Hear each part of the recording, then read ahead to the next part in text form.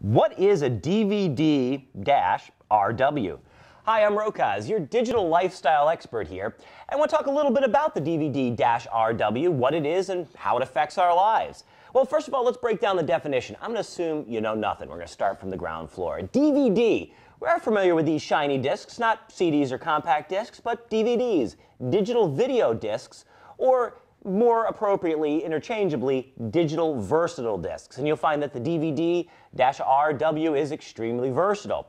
Now, the dash is important, and we do say that because there is dash or minus, or it could be DVD plus RW. One we're dealing with is a dash or minus RW. RW standing for rewritable.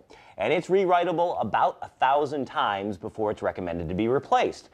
It's great for storing volatile memory, easy for you to say, which is great for storing backup of discs and pictures.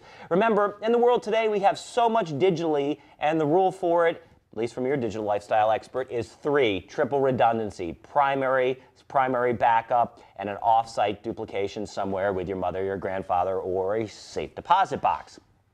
Great way to keep your volatile files.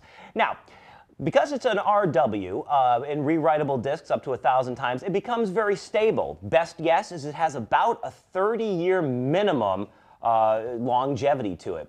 This was created by Pioneer in 1999 as sort of a replacement for the CD-RW, something with a little bit more memory.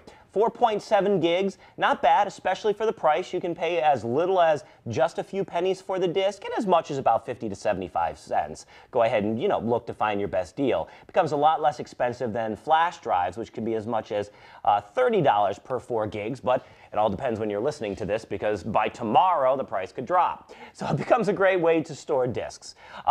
It's just yet another competing format. You can have, like I say, the DVD RW that we're talking about here, the dash RW, the DVD plus RW, and then the DVD ROM drives. Now, how they work is pretty simple.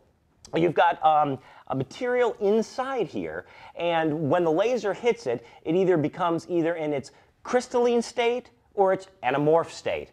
And what that basically means is, if you're not familiar with a DVD, it reads and writes very similarly to an old record player. I know you can't believe that, but digital formatting is based in ones and zeros, which is either a switch on or off.